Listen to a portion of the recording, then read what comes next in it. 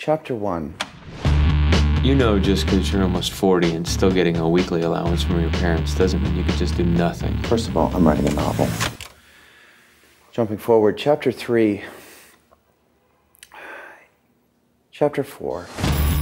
I don't understand. What do you mean they won't accept the charges? Hello? Parents cut me off. I have nothing. Conrad, Yes. what are you going to do? Move in with Dylan, of course. Are you wearing perfume?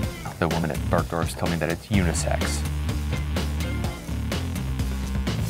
And you wanted to smell sexually ambiguous? So, I met a woman a couple of weeks ago. I don't know, I can't get her out of my head. Beatrice, this is my friend, Conrad. We've met Just briefly. on the subway. Subway? I gave him my, Scarf. She gave me her scarf. It was cold. I'm gonna need that back from you.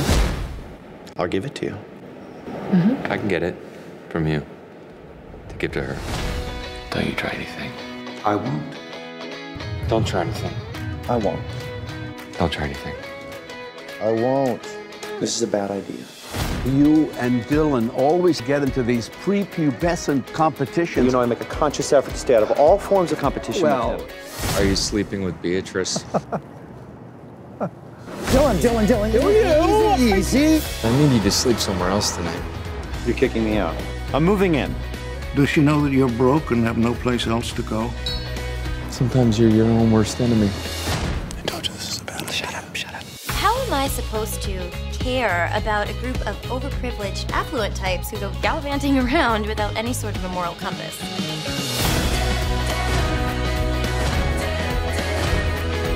The affluent have plenty of problems.